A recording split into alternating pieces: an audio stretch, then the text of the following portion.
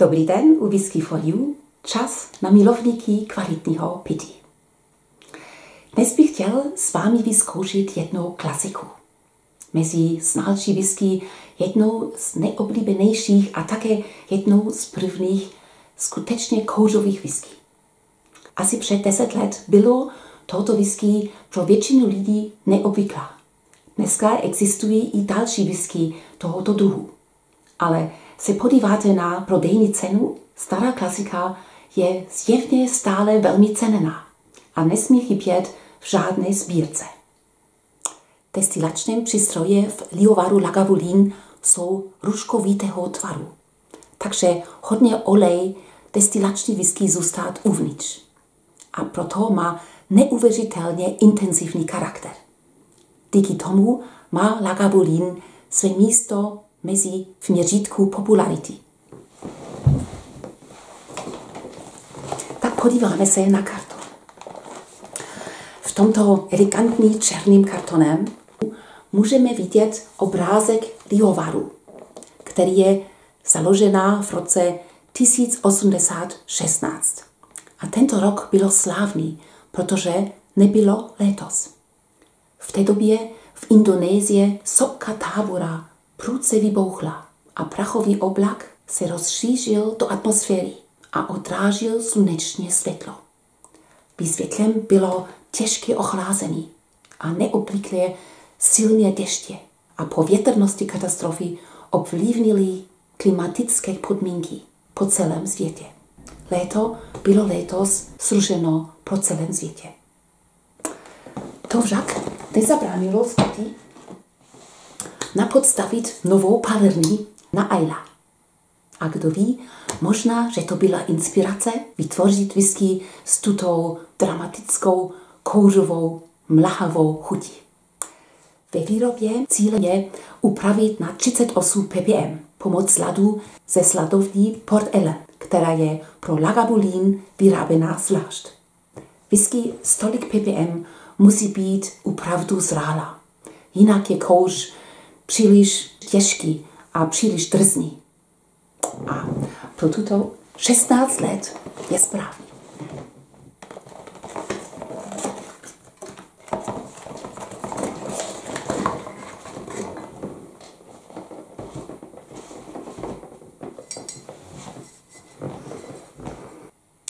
Láhev je velmi pěkná, i zde je vypodobněná stará budova lihovaru. Mimochodem stojí za to navštívit ten lihovar. I v době jazzových festival v Islay. Velmi doporučuji.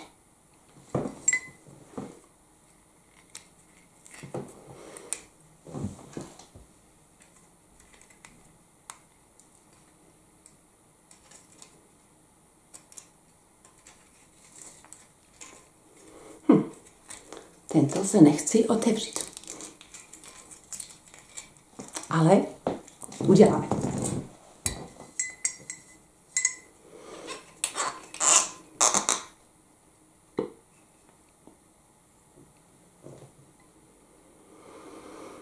Wow.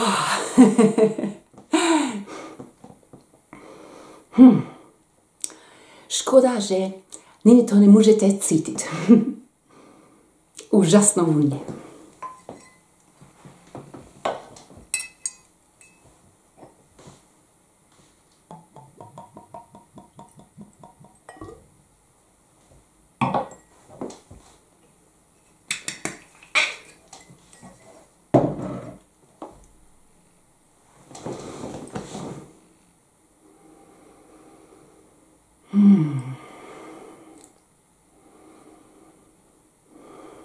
Dominantní kouř. Oheň. Sopka. Popel. Velmi intenzivní. Ale také velmi aromatický. Aroma mezi táborovým ohněm nebo kouřovým kouřem a doutnajícím rašelinovým kouřem. Lékařský. Vůně uzená šunku. Nezaměnitelná. Mohu vám doporučit nechat tento whisky trošku ve skleničky dýchat nějaký čas. A po chvíli dochází k oxidaci a pomalu přichází i chuť bourbon a sherry sudy. Pěkná dřevina. Ale až dosud tady stále nenajdu žádný sladkost. Tak vidíme.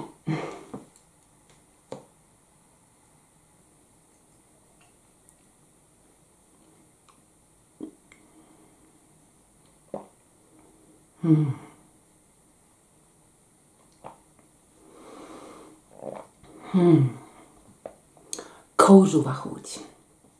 Ano. Ale stále velmi kulát. Whisky s vysokým obsahem 46 nebo 50% velmi silně vyjádřují chuť vepředu. Ale tato 43% je poměrně měkčí, ale stále velmi charakteristická. Pomalu zaplňuje patro. Všude cítím měkký kouř. Trošku slaná.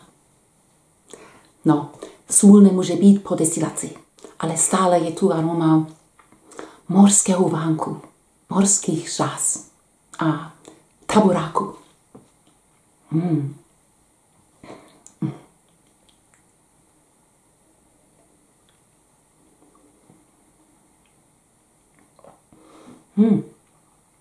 A na konci přichází sladkost.